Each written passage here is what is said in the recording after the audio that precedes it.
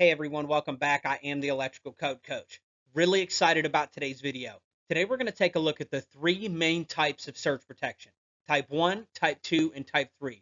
What are they? Do we need surge protection? We're going to break it all down now. Before we get started, I want to give a shout out to the sponsor of today's video. It's ICM Controls. They are your one-stop shop for all things controls. Surge protection, motor starters, line voltage monitoring, head pressure controls, defrost, fan controls, ECM controls, and thermostats, and much, much more. I'm going to put a link down in the description below where you'll be able to purchase some of their products directly. You can also find a distributor for these products.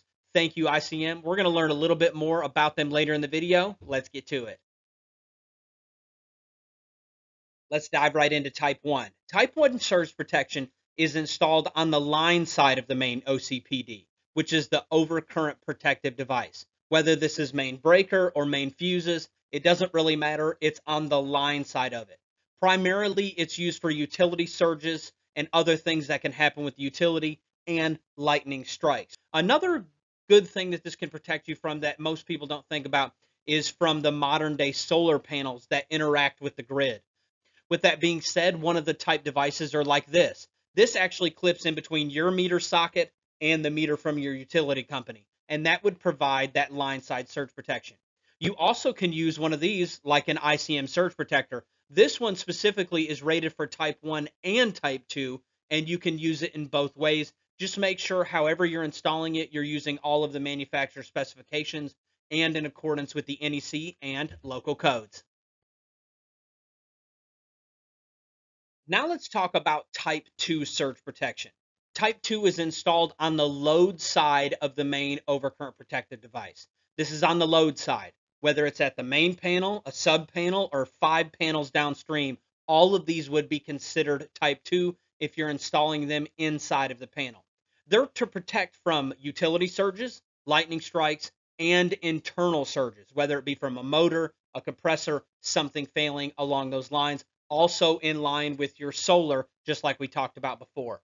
A couple examples of these are just like this ICM model here. This is going to be rated for a Type 1 and Type 2, depending on where you install it in the system. Highly recommend checking out ICM. Thank you for sponsoring this video.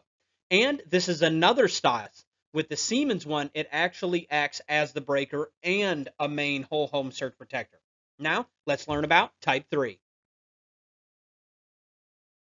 And the final type of surge protection is Type 3, and that's the one that we're most familiar with as homeowners and just the general public. It's our last line of defense. This includes our plug-in and our wired devices. It's extra protection from utility surges, lightning strikes, and internal surges. One example is this style right here. This is a receptacle style surge protector to give you that on-site protection. And then the one that we're all most familiar with is going to be our strip surge protector. Now, all of these devices, whether 1, 2, or 3, have a lifespan. They can only handle so many surges before the device has fulfilled its purpose. So make sure that you're checking these and making sure that they're still working. Some of them come with indicator lights. They come with alarms. Or sometimes it has a light that comes on only when the device is dead. Now, previously, in the 90s, we'll say, we used to only protect our TVs, right? Maybe our computers. Well, now we're protecting everything. Everything in your home has some type of computer chip in it, from your thermostat to the board that's inside of your furnace, all the way to your microwave, dishwasher, dryer, washing machine. They all have boards in them. And I highly recommend getting all of these levels if you can, but at a minimum getting Type 2 and Type 3. Make sure you contact a qualified licensed electrician in order to be able to perform these and follow all local and national codes.